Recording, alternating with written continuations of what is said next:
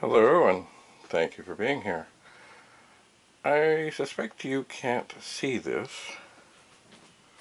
but I was just about to show you what to look for when an 8050 is happy. So I had turned this on. I was going to format some disks and do some other things. And just as I was getting set up, I heard this funny noise. I was like, what is that? And then smoke started to come out. So it's funny because it does everything the way it's supposed to do right now. It's still responding. I haven't had a chance to try a disk, but the smoke is still rising. So I am going to turn it off. And I'm going to think about what just happened and why it happened and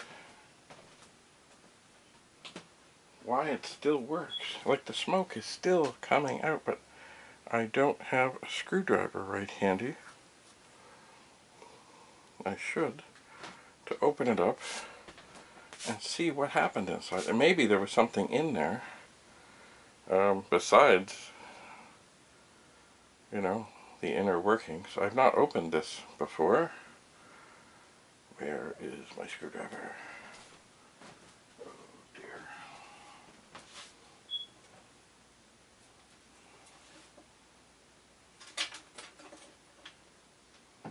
Well, I don't see a screwdriver. This is very strange. I wonder, is there a mouse nest in there?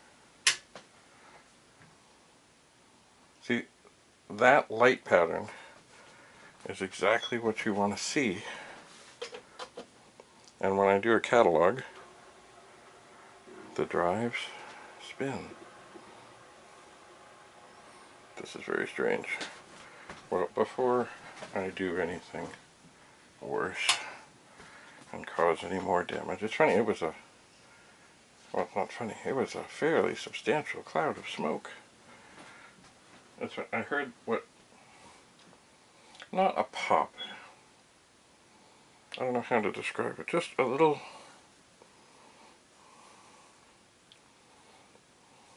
I don't know, maybe like the sound of a lighter lighting, or like butane sort of catching its flame. Anyway, this is very strange. I need to find a screwdriver and see what it is that smoked inside this otherwise quite wonderful looking 8050 disk drive. Of course, made by Commodore back many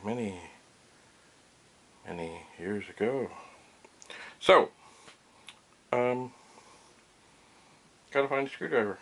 Stay tuned. We'll see what happens, or what happened, or why it happened. Bye for now.